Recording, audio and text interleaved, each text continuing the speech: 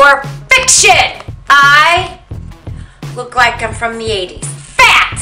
Woot! I was trying to be all 80s when that. See, I got a scrunchie in my hair. I'm lucky I didn't put my thong leotard on because I was this close. What does the 80s have to do with fact or fiction? Fact or fiction.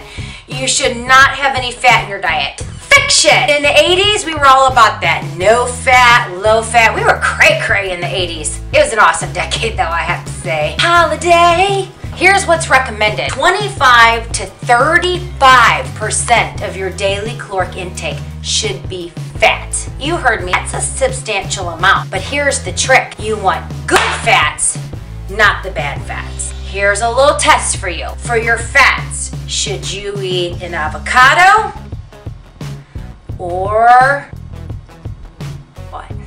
Sorry, losing my 80s essence. Girls just wanna have fun. Stop it! Talking about fat. Oh, excuse me.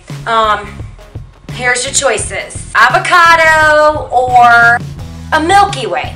No offense, Milky Way, you know I love you. You had to choose to get your fats. Where are you gonna choose it from? Waiting. Avocado. Yay! You hear the applause? Good job. Here's another one. Almonds or, that's where I get mine from.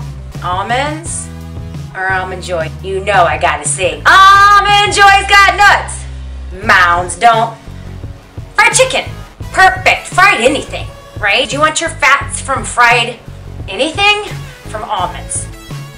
Almonds, yay! And that's 2 out of 2. You're a rock star. Get your fats in your diet. Let them come from your dairy, almonds. Almond butter's awesome. Those are great sources of fat, the good kinds of fats you need, not the bad fats. You don't want to go back to the 80s because while we rocked, and I mean rocked the 80s like a virgin, probably not appropriate, really.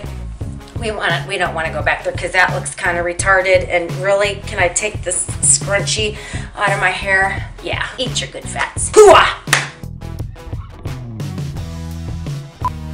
That's not good because they already did that. Seriously, it's so mage. I forgot it.